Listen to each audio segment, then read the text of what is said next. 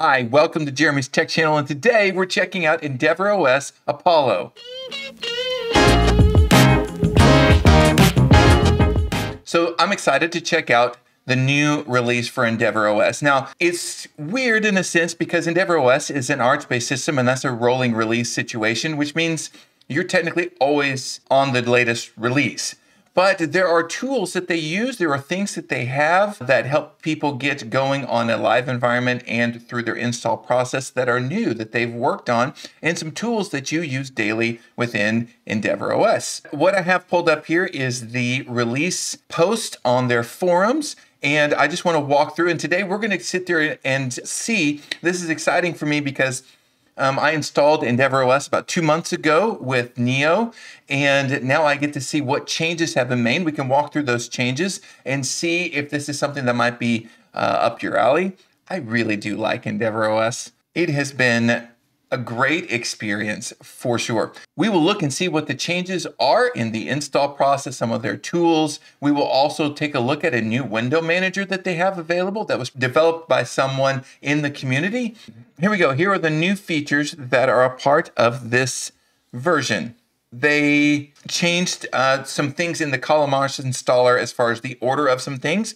Calamares now lets users choose the desktop environment first before going to the package selection page to install other packages. They have Bluetooth enabled in the live environment. This is one of the things that I had to work through and learn quickly why they choose not to have Bluetooth enabled by default. They feel like it's a security concern for some people. So what they've done is they have it enabled in the live environment if you are wanting to use Bluetooth. And then once you do the installation, after the install, Bluetooth is disabled by default. And if you need to enable it again, I can attest it's super easy. Also, Firewall D is enabled.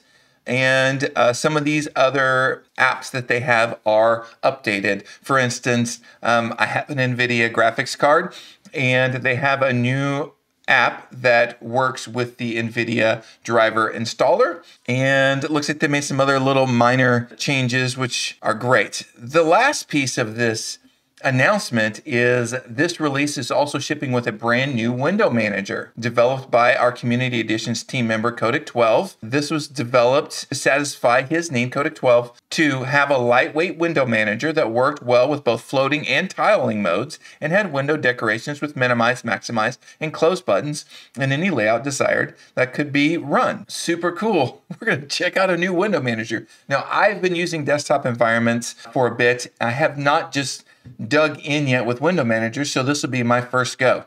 Let's see how many mistakes I make. So we've taken a look at this.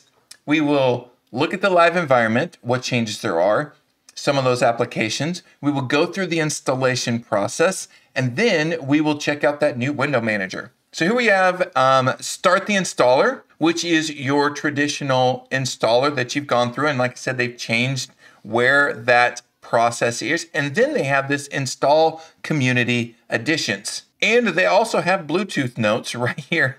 This looks different in a good way. This is more pleasing to my eyes. This is XFCE. Let's go ahead and pull this up so you can see this. What do you see when you pull up the live environment here? You've got XFCE. You've got a great theme that they've got going on. You've got kernel 5.17.1 Arch 1-1. Nothing you haven't seen with an XFCE desktop environment, but that is a great place to go. Love me some XFCE. Now, let's take a look and install this Community Edition. I want to see this window manager. Here we go. Calamares installer, you know the deal. I am going to choose no swap and BetterFS. That is what I chose when I installed Endeavour Os on my own system. And I'm just going to walk through what I did. This virtual machine has 16 gigabytes of RAM and 8 cores given to it. Now, here are some of the Community Editions. You've got this BSPWM, OpenBox, Qtile, Sway, and Worm. That's the name of the new window manager, and we're going to check it out. This is where you can add some other pieces to your install, like adding the Zen kernel. You can add long-term support kernel if you're wanting that long-term support stability, printing support, support for HP printers, and then there's some accessibility tools here. Mouse tweaks is one that I recognize. And let's move on. You've seen this before. If you haven't and you're new to Linux, this is just a part of getting your system set up. And this is an overview of what you've chosen, and I'm going to click install. You've seen this install before. I've done it with Endeavour Os, and normally what I do on a new install, I will just speed up so you don't miss something if you're curious to see what that install process looks like. If there's any changes, I will let you see it, but for now, I will just skip to the end. Now, I selected the Zen kernel, so on the boot up, you can choose that kernel. I'm just going to boot on the regular kernel for now. But you can see that that's easily acceptable in the way they have the grub menu set up. Here is our first introduction to the Worm Window Manager, and here it is. I don't know how to navigate this, so I'm going to figure it out like you guys would probably do, poking around. I'll probably pull up the web page and also get some information. But right now, I'm going to start by right-clicking. Nothing happens when you right-click or left-click. Here is a file manager. Oh, this is the Thunar file manager, which is what is used for XFCE. Thunar is cool. All right, there's your file manager. Here is your terminal. And let's quickly take a look and see what is being used with this window manager. At its base, we have 254 megabytes being used at its idle state. So they have this text editor XED set here as a default on the panel. Firefox is set as a default as well. My understanding of window managers, this piece here, this little minimize situation, something that you don't get on many window managers. Okay. Keyboard, keyboard, help me keyboard. I need to know how to do this. Keyboard! EOS Welcome is here.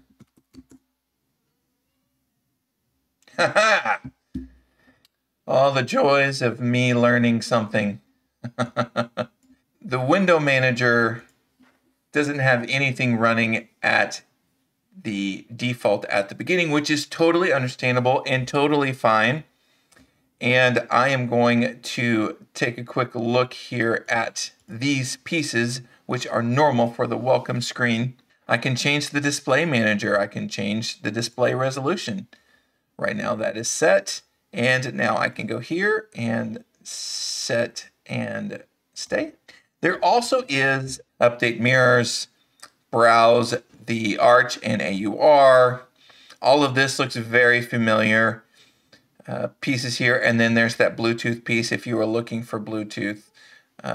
In fact, let me just do that for you so you can see this explanation of the Bluetooth piece. It is quite simple to get installed.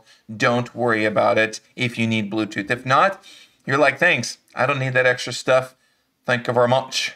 All right, so an easy way to install Thunderbird would be for me to go sudo pacman -s Thunderbird.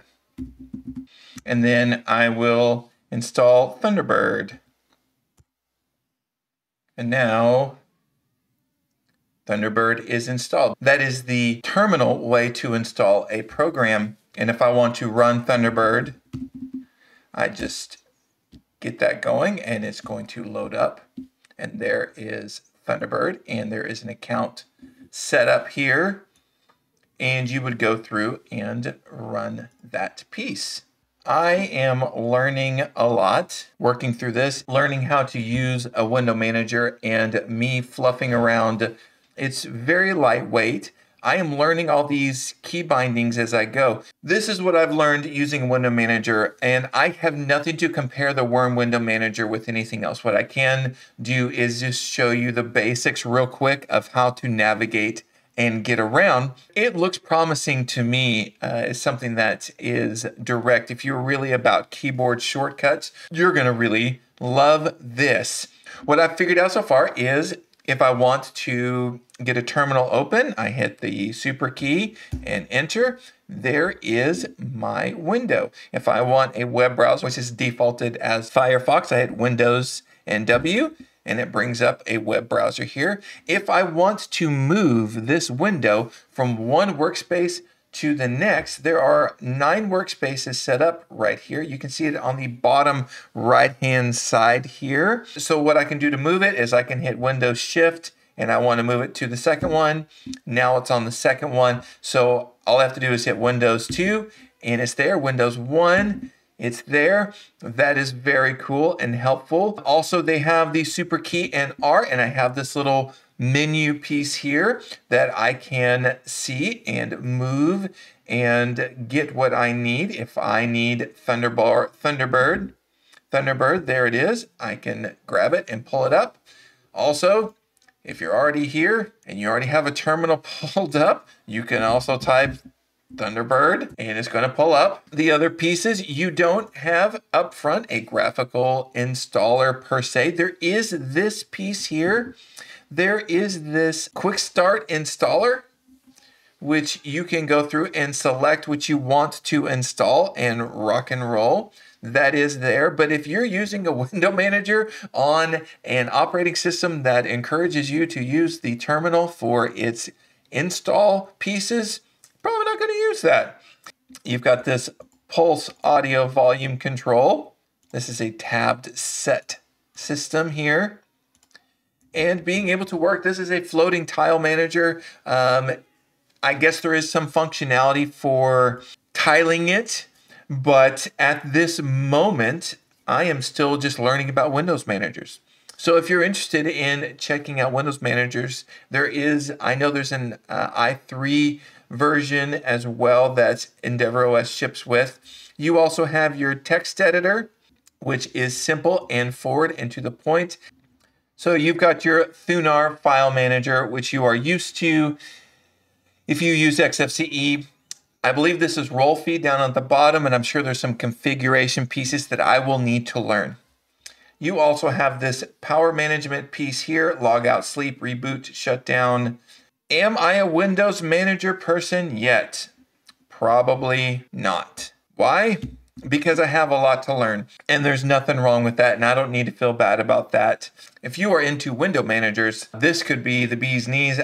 So what did we learn doing this? The extra pieces for the install process was welcome, and I like that they will allow you in the live environment to install Bluetooth. The other piece that is great is they added some community edition installers, which allows us to see this worm Windows manager. I don't think I am the best person to give you the full featured nature of what this window manager has to offer. But what I can tell you is just me working through it, messing with keyboard bindings and trying to understand that I can see how you could make everything happen and never lift your hand off the keyboard, which could be very attractive for people. There is the workspaces, there is the terminal, there is your overlaying menu piece there with ease. Installing through the terminal, I already do that in Endeavour, so that's cool and no big deal. My observation is that some of the more experienced Linux users somehow find their way to a Windows manager.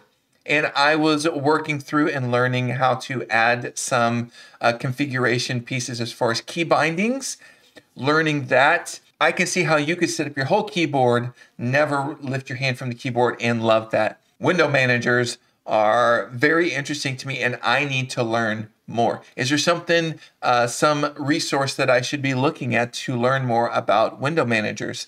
I have watched a couple of videos, I have read some forum, and I have gone to the GitHub page for Worm Window Manager trying to understand what's going on there. I've looked at some common commands, and that's how I was able to find how to switch workspaces, how to open up a terminal. Those kinds of things are there for you. But for me, I'm not ready yet. Do I think this is cool? Oh yeah, this is cool. If you're a Windows Manager person, you're gonna think this is cool. Endeavour Os team always is coming out with something that is useful. And I believe having this available for someone who likes window managers, that likes having those tools that they have, you're going to be really set quite well. Thanks for joining me today. See you next time.